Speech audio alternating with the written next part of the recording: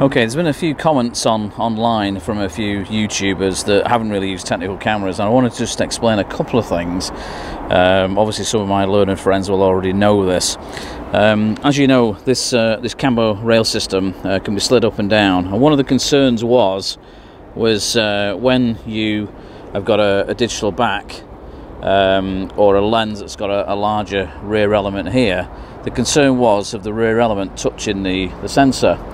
Well, what Cambo have actually cleverly done, it's not on this particular model because this is for the GFX, it's not going to affect the GFX because, as you can see, it's not going to go, you know, it's not going to touch the sensor there. But if you have got a digital back on here, it's going to be right near the film plane.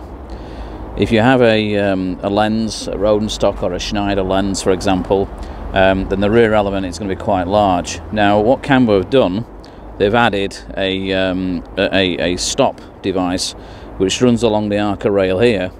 There are markings along the Arca rail, so if you've got, say, a Schneider 35XL or a Roden stock 40HR, a Digger-on lens, they can move this lens stopper along to the edge, lock it in place, and as soon as you start to focus, the whole of this rail, when it starts to move forward for the infinity focus, it will stop at the right point, so the sensor will not touch the rear element.